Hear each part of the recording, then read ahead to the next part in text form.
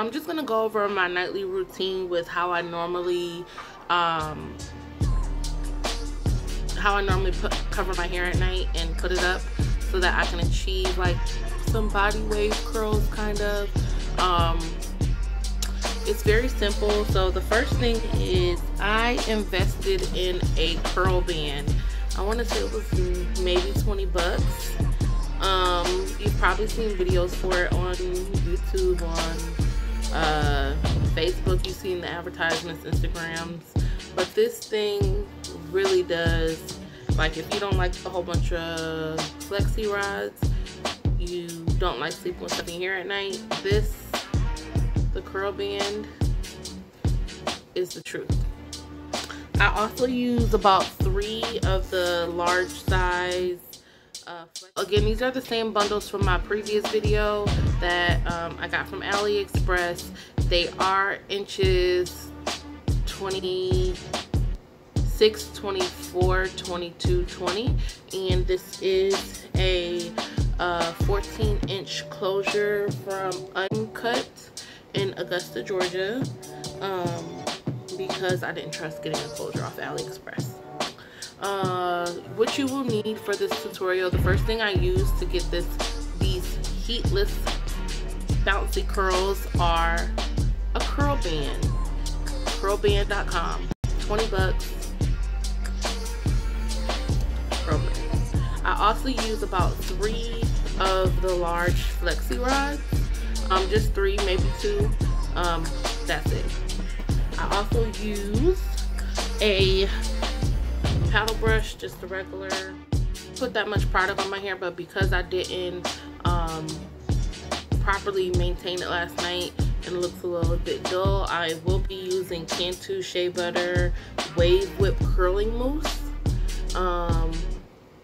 And I'll just be applying that through my ends, really probably not up here, but really on my ends where it looks dry, using my paddle brush to brush it through. Then I will show you guys how I apply the curl band and the flexi rods. Again, heatless, no wave curls, very simple. All right, so now that we got it all brushed out and I look partially loved, I basically sectioned it into 2 parts so that the hair is either on both sides. And we take the curl band. So basically it's like 2 sponges, and this is the middle part. You take the middle part, apply it against your forehead, and you wrap it around, and the ends have little clasps on them, and you snip it. Now this side is going to hang for the beginning part, so it'll be just hanging. So with the curl band, you want to make sure that everything is, you know, just laying evenly. There's no bunches, no waves. So for actually getting it to twist to curl is very simple. You grab a section of your hair. It depends how I like my curls closer to my face to be a little bit defined, because those are going to be the ones that I manipulate the most, so they'll lose some of their curl. So I'll start with smaller sections, and then the sections will get bigger, of course, because there's going to be more hair. So you lift the hair up, tuck it under the curl band, and pull it under. That's how you're getting your curl. It's really that simple. So first you go to the next step, the next piece, and you're going to do the same thing. And of course the trick is to make sure like you don't get anything bunched up, and that you continue to just take the sections and up and under. That's it. I have longer bundles. Like I said, my longest bundle is about 28 inches.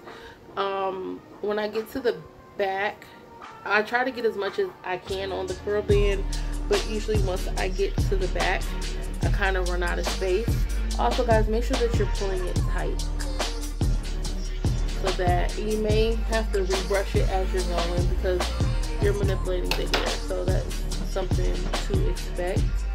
And it is fine if they like overlap each other, because again, once you take it down, it's all gonna be curly. to me, I like sleeping with this a little bit better.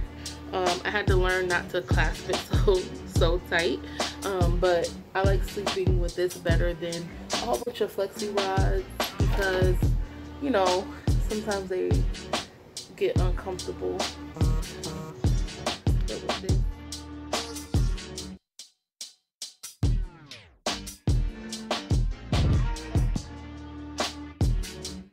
So at this point, we've gotten all this side tucked in, and just make sure that they stay secure, because sometimes if you're pulling on the band, this can pop and all this will come unraveled. It happens to me on a plenty of nights. But the piece that was previously hanging, this is now going to be the piece that this here is going to be wrapped around.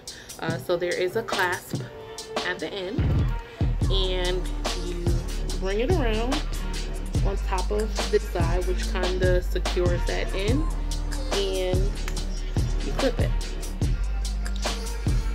So now you have this side to curl this hair under. And like I said, because of the hair being a little bit longer, I kind of run out of space on the curl band, which is why I have those additional flexi rods to curl the rest in the back, but it's not as excessive to have us having a whole entire.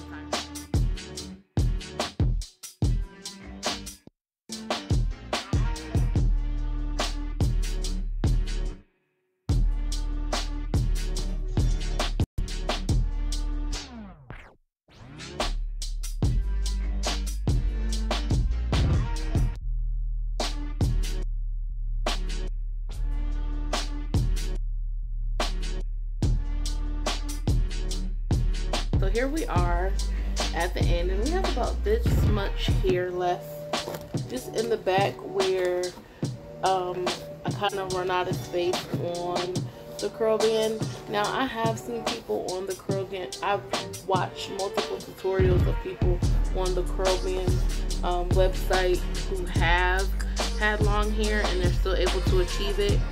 I can't. I don't know what my malfunction is. It just doesn't work for me.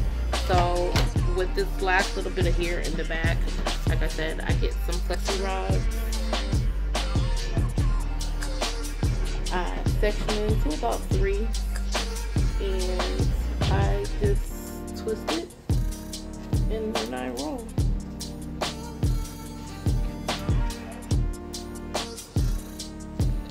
And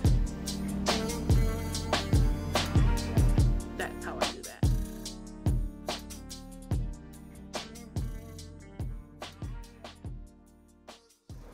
Alright guys, so I end up adding an extra flexi rod, a smaller one, just so my bang is kind of defined. But I'm going to go ahead and show you guys the outcome once I've slept on it all night. You can see it kind of droop a little bit. Could be a wild sleeper, but I'm going to go ahead and take